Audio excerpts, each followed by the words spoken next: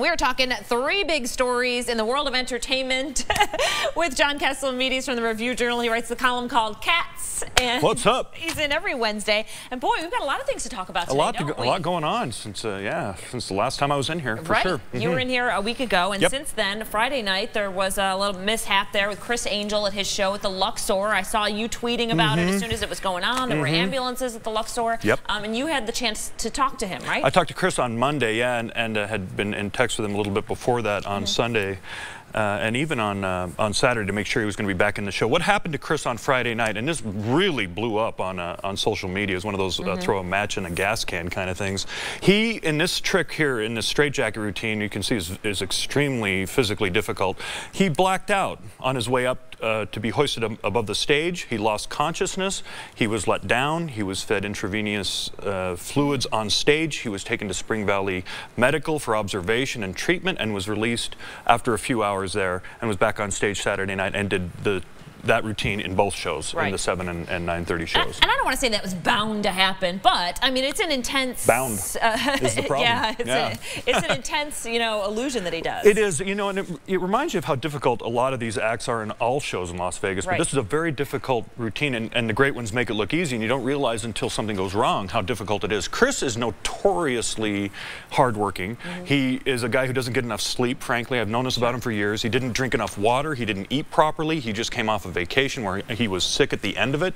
All that combined in what he told me was a perfect storm, and that's what led to him blacking out. And for those of us who've been around Las Vegas and have experienced far worse incidents, this was very scary. It was very scary. I got chills the moment I heard about it, and you just want to make sure that he's okay and is able to continue his life and career as planned, and he's doing that now. He's in Mexico City visiting his girlfriend right now. Okay, so good. We're glad he's okay. We got about a minute and a half here, and I want to run through a couple other things. Terry Fator celebrating 8 years. I can't believe it's been 8 years. Right. And you were there, right, this week at the Mirage, and we got some pictures from the show. Monday night, he's celebrating his 8th anniversary at the Mirage, and he actually debuted earlier than that at the Las Vegas Hilton, soon after he won America's Got Talent that year. He's brought out a new puppet, a Sir Elton John puppet. That's not Sir Elton John, that's Marie Sawchuk. That's Marie Sawchuk. Terry's wife, Angie.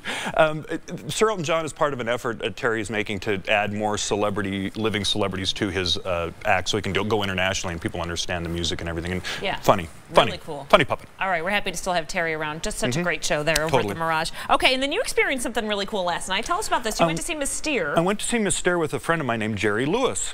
Jerry Lewis and I kind of a big deal. We go to shows once in a while, and there we are with Brian Dewhurst. Brian has been in Mystere for 17 years and been in clowning and in circus all of his life since he was a child. Brian turns 85 in May, and Jerry turns 91 tomorrow.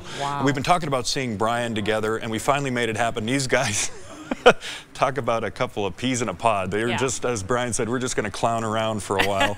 And we had a really good time, and Jerry was thrilled to see him. Brian had seen Jerry perform at the Palladium with Dean Martin in 1953 in London, and remembered that show, and they were talking about that there. Just a great moment with a couple of icons, and Brian was thrilled. It was a really cool night, and we had a really fun time at the show, so I'm going to be writing about this today for tomorrow's column. Cool. Yeah, and then you can find more on your YouTube channel. Real quick, take off your hat. Thanks for shaving your head for St. Baldrick's. You're welcome. Good job, Cats. It'll all grow back. Don't worry. St. Baldrick's. Yeah. Childhood cancer. Childhood cancer. Thanks, Melody. Sweet Saturday. She did it in New York, and here we go. 50th year I've done it. All right. Awesome. You can always check out Cats' column online. Stay with us.